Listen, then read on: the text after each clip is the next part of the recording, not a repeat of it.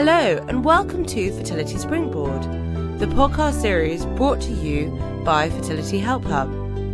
I'm Eloise, founder of Fertility Help Hub, and over the series I will be bringing you conversations with some of the most influential and inspiring professionals and experts around the world to arm you with useful and empowering thoughts and resources to ease your fertility journey. And don't forget to sign up to the newsletter to make sure you don't miss out on anything. It's packed full of inspiring interviews, resources, discounts and offers, competitions, and real-life stories. Hello, welcome. Today I'm speaking with Jana Rapnow, who is a licensed professional counsellor and author of 3 Makes Baby. Welcome, Jana. Oh, thanks so much for having me. It's great to have you here, and donor conception is a big part of my life personally, so to be able to talk to a professional about it, get your thoughts and hear more about how you can help or how you do help others, and the incredible book that you've written is a great resource. So thank you so much for coming today. Please could you start by just giving yourself an introduction and telling people a little bit about your personal fertility journey before we talk about how you can help people? Absolutely. So like you mentioned, thank you for the introduction. For those that are listening, I am based in the United States. And so I've been practicing here for 10 years in the field of fertility. I started practicing in this field because I was personally impacted by infertility. This has been 15 years ago or more now, so that dates me. But this was before social media, and it was really a very isolating time and a lonely time. And I didn't have many people to talk to about infertility. And I remember just how, how profoundly it impacted my life, and so my husband and I had secondary infertility. We were able to conceive our biological son within 5 months, which still felt like a long time. And I would soon find out why it took a little longer, which, I still know can be normal. But then we could not conceive a second child.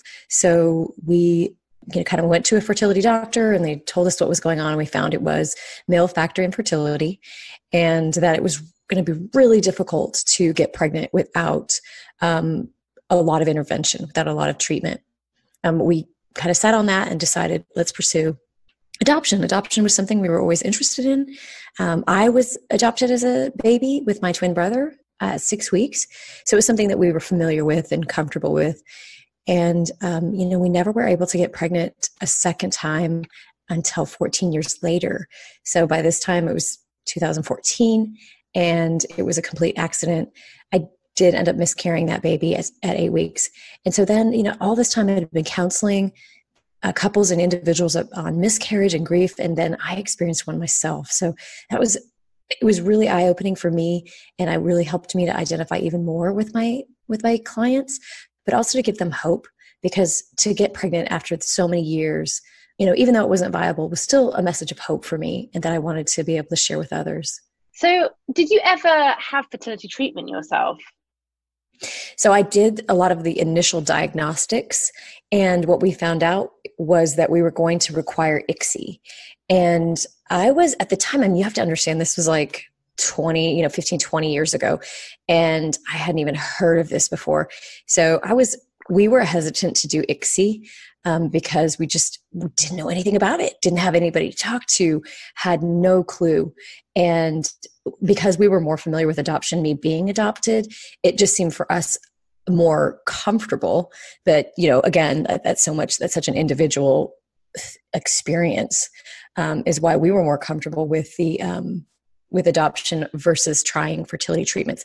I personally was concerned about the hormones and things for myself, just because I had never been a person who responded well to hormones, like birth control and things like that. So it was kind of just an individual health choice at the time. And also just the unknowns, there's a lot of unknowns. There's unknowns with adoption too. So, sort of like, what unknown are you the most comfortable with? For us, we were a little more comfortable with adoption, but it was still terrifying, to be honest. It was terrifying. Can you tell us a little bit about the adoption process? Of course. So we adopted from China. It was a 2-year process. We had to go through, the dossier, the background checks, the waiting, we traveled to China, and we were there for only 16 days. And they literally handed us our daughter the second day we were there. We were still jet lagged.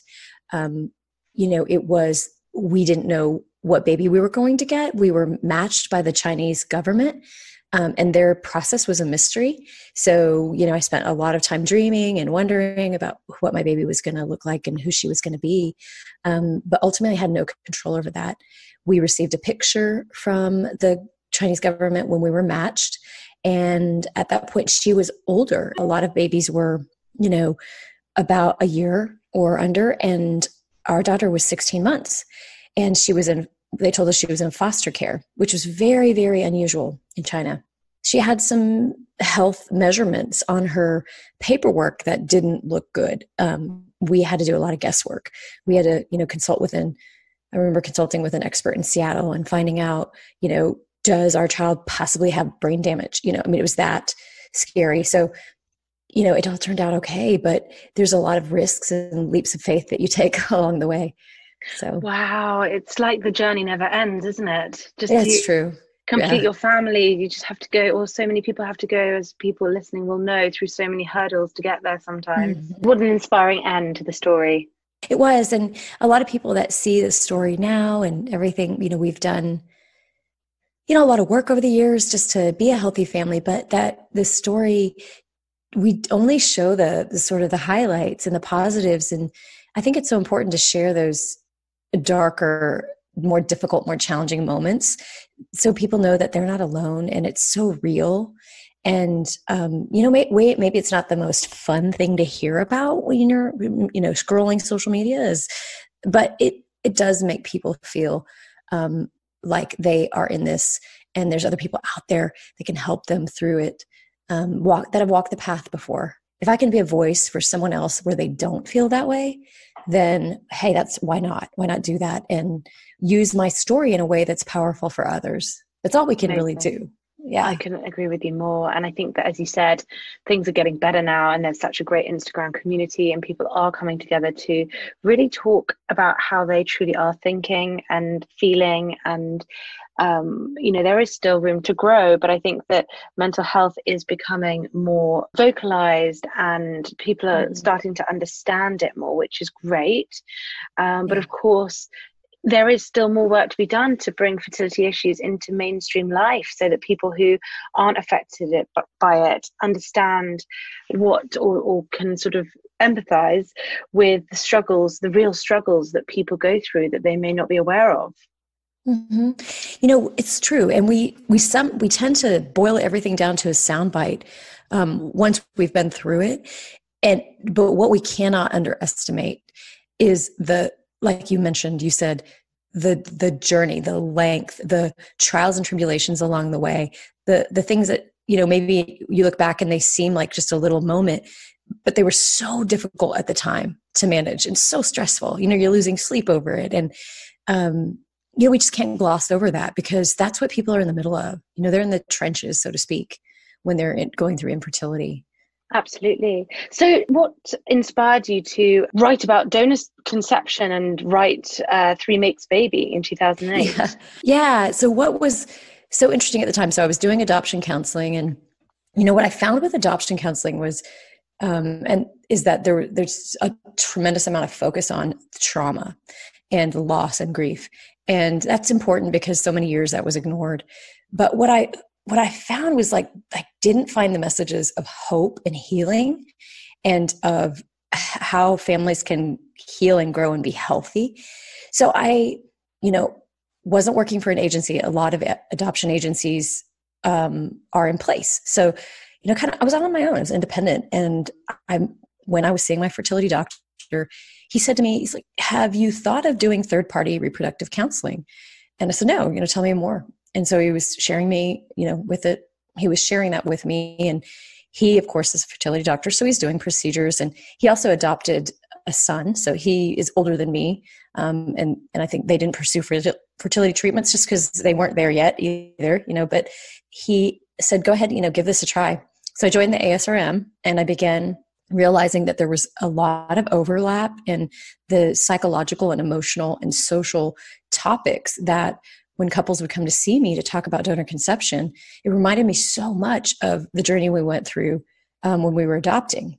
And so I started kind of teasing out the differences and the similarities, and just continued having doctors refer their patients to me, and, began to grow an expertise in this area using my knowledge.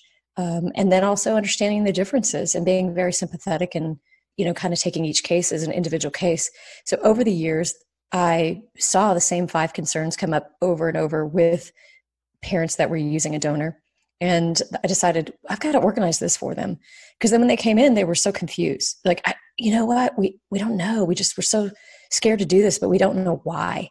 And I remember like, let me help them sort this out. So that was the book, the conception of the book. And really, I was like, I've got to get this down on paper so people can take this home with them and have a resource. We didn't have enough time in one session to cover all of this information that the families needed long-term, because this is a decision that impacts the rest of your life. So you need help. If a challenge comes up when your child is 7 or 12, where can you turn to? So that's what I really wanted to focus on. Mm-hmm. Amazing. And let me guess that some of the anxieties or concerns that have come up are things like, will I love the child? Will the child love me? Will the child resent us for this decision? How do we tell the child? Do we tell the child? Are those the kind of things that you see? Yes, absolutely. And it's similar feelings that people that I counseled that were adopting children felt as well. So I was real familiar with the psychological, emotional feelings of raising a non-biological child and the dynamics that introduces to a family long-term. So yeah, and just things like, even, are we going to feel different from other families?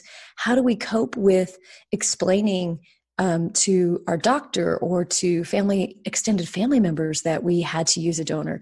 Do we tell them the truth about our child? Are they going to love our child the same if they know they're not, a blood relative? So yeah, all those kinds of concerns came up a lot. I think because I'm I'm in that journey as we speak, 3.5 years into it now. And as I know that you write about in the book, a lot of these things kind of happen, or the anxieties you have preconception may disappear as you live the family life. And I think that one of the things that you mention, which I've experienced, is, we decided to be open from the beginning. So telling our children, not that they're too young to understand at the moment, but our eldest, who's 3.5, is starting to use the word donor. It's kind of like, what's the language we use? And we, obviously, because I'm working in this space, it's become very public, and a lot of our friends follow what I'm doing, which is great, especially for education around it. However, it's got to the stage where we were quite shielded about it at the beginning, but that's gone from being like that to saying, hey, we're really proud of how we made our family, and there's nothing to be there's nothing shameful about it. But even though we are very open about it, it's got to the stage where I can't remember who knows what, and if our extended family do know. So now that the children are getting older, it gets to the point where it's kind of like, do I need to say something? Because I'm not sure who knows and doesn't know. Obviously, family know, but I'm talking about great aunts and uncles and, things like that, people like that, where there wasn't like a time where we sat down and said, this is what we were doing, because it happened so quickly. And it's just never really come up. But of course, it will come up because the children will encourage to talk about it as and when they want. That's when I treat it as you would any other piece of information that's really relevant, but not something that you have to lead with.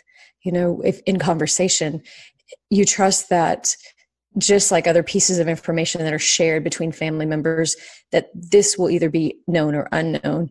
And if it comes up in conversation or is unknown, you find out, say you're having a conversation with a great aunt and somehow it comes out and she didn't know. You say, oh, I thought you knew. Exactly. We're pretty open about it. So no, yeah, absolutely. This is how we did it. And this is how we conceived. And then you still convey that attitude of openness. So, there's no have to about it. I think that assuming people know is a really liberating feeling, because then you just go, because that shows a great deal of acceptance inside yourself that you assume. And if they don't, well then, hey, I'm pleased and happy and to inform you at this point. And yeah, you didn't catch wind. Okay, well here it is now. So that's kind of the way I approach it. And what would you say are the similarities and the differences between adoption and third-party donation? So with third-party donation, you've got one parent who is related to, and I say that, but that's actually not always true. Let me back up for a second. With egg and sperm donation, you have one parent who is related to the child. So you've got more of a genetic connection there to the family. You've got a family tree that they're connected to on at least half. Now with embryo adoption or embryo donation, that is more similar to traditional adoption, with the biggest difference being that you carry the baby in utero. And that we know how important those 9 months are. I mean, more and more research is showing us just the profound effects lifelong on an individual. And so when you have that control and that ability to have a healthy, happy, stress-free pregnancy, that can really help a lot. We have, if in adoption, it depends on the circumstance, but you might have some more traumatic situations, with a traditional adoption. Where there's a lot of stress involved. If a mother has to give a baby away, there could be more stress involved, or it could be more of a very deliberate and peaceful placement as well. So again, we don't want to generalize adoption as always traumatic, because then it kind of makes that seem like it's, adoptees are troubled and those aren't. So, and that's not necessarily the case, because we have more and more open adoption. But you still, like I said, in general, you have more control of that pregnancy.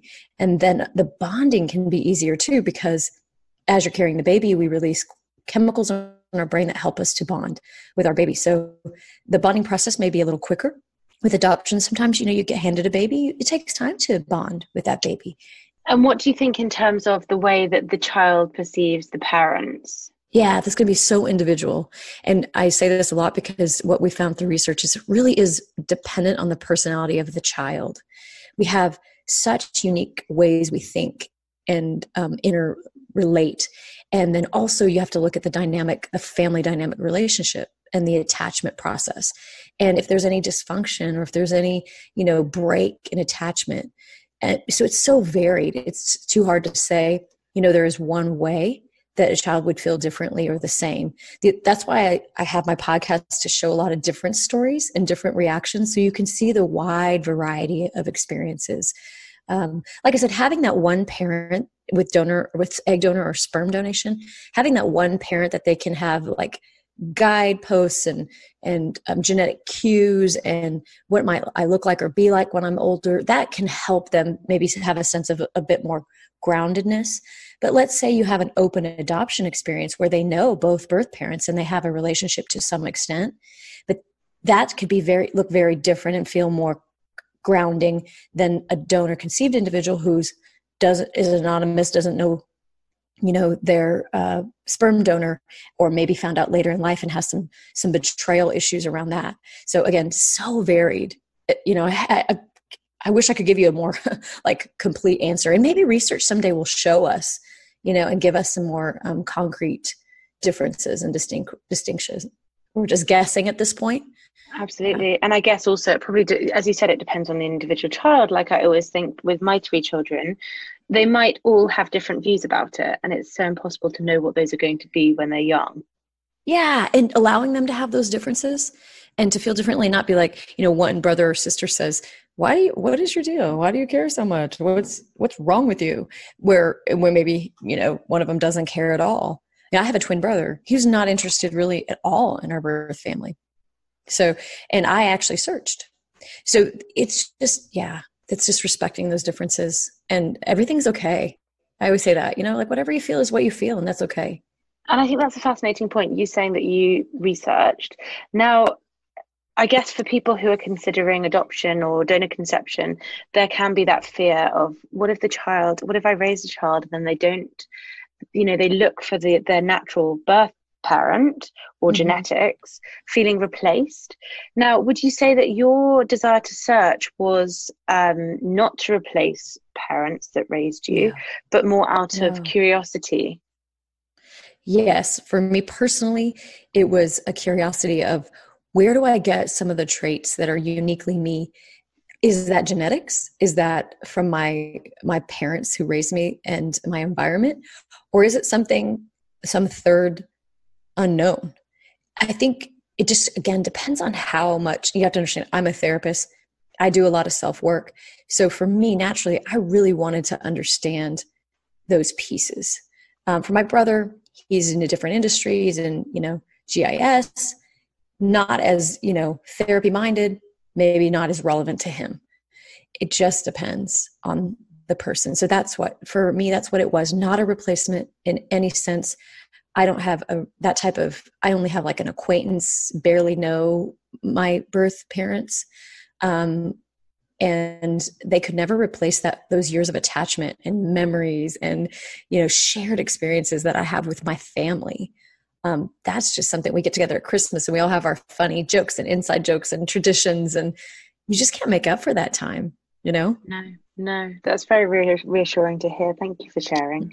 And the last thing I wanted to ask you before we have to end is, if people are thinking about donor conception and they're starting the journey, or their parents to donor conceived children, what would be your takeaway tips and thoughts and considerations for anyone going down that route or who's gone down that route? I think, first of all, don't be afraid of your feelings and know that it's going to be confusing. I think the term that comes up the most frequently is confusion, and we call it genetic bewilderment. And that is very real, that both parents and children can experience when they're dealing with having a family that's not genetically related. So dive into that and sort it out. Get some help from a professional if you need to, because that is going to make you a healthy family in the long term. That's going to help you to know what is your issue and not to project that onto your child. And also it helps us as parents manage our expectations of parenting, of our role as a parent, and allow our children to be who they are. So that's the biggest piece, is not expecting our kids to be that extension of ourselves or to be a little mini me, but letting them be who they are. I mean, that's the biggest piece of advice I can give for parenting in general, but especially it's relevant with donor conception as you're going down this journey. What about when selecting a donor? So selecting a donor is, you've probably heard me say, I say bonding over blending. And it's not that blending, there's anything wrong with that. I know sometimes you're looking for your doppelganger, someone who's going to be a replacement for you. But remember, you can't do that. You can't find someone who's going to replace you. You're just as unique as a person. And so you're going to find somebody that you can bond with, that you like, that you have a positive regard toward. And so because then when you see those same similarities, or maybe some unknown traits come up in your child, and you wonder that if it's the donor, that you can feel positive feelings toward those traits, and that you can also feel a connection with your child. So that becomes more important. So some people say, I can't find someone who looks like me. So, well, but you can find somebody that likes the same things you like, or, has similar traits that aren't physical. Absolutely. And what about, that's great advice, and I totally resonate with that thought process when having selected myself with donor sperm. And what about, this is a huge one to open just as we're ending, but considerations for people who haven't maybe thought about whether to pick someone who's anonymous or open? Yeah. So there's so many choices there. And so remember, things are going to change. So whatever is today, 10 years from now, 20 years, and it's going to be very different.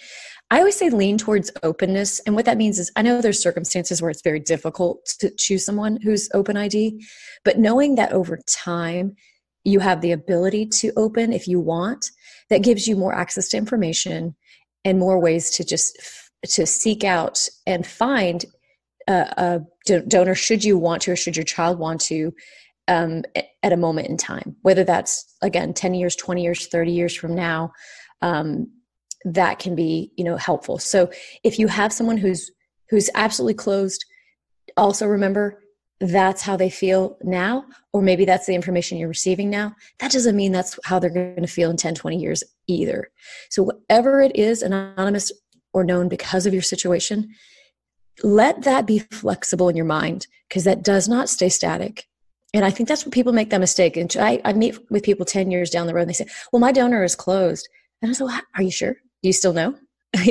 People, donors out there, they see programs, they read information, they have empathy and compassion, and they think, oh, this, I never thought that much. This child might want to reach out and know more about his or her genetics. So, I would be willing to be open and just give them some information.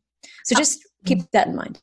And as you said, ancestry and tracking people, that kind of thing's changing. And as you said, the donor might change their circumstances. They might meet someone else who has a different view on their decision when they were donating. So it's always going to be a movable feast, isn't it? It's such a movable, moving parts. And just to be, if you have that flexibility and adaptability, and as you approach this, that's just going to serve you the best, because you'll just be able to move with it wherever it goes. Absolutely. So, thank you. And for anyone who's listening, you should definitely check out Joanna's amazing book, which, me personally found very fascinating to read. And it's called 3 Makes Baby from 2018. And the link is here in the bio. So thank you so much, Joanna. And it's on Amazon. And you can also get the companion workbook as a guide that helps you prepare emotionally. That's on Amazon too. So thank you for having me. And your podcast as well. That's right. Same name, 3 Makes Baby. Perfect. Check it out. Thanks so much, Joanna. Lovely to speak Thank you. Okay. Thanks.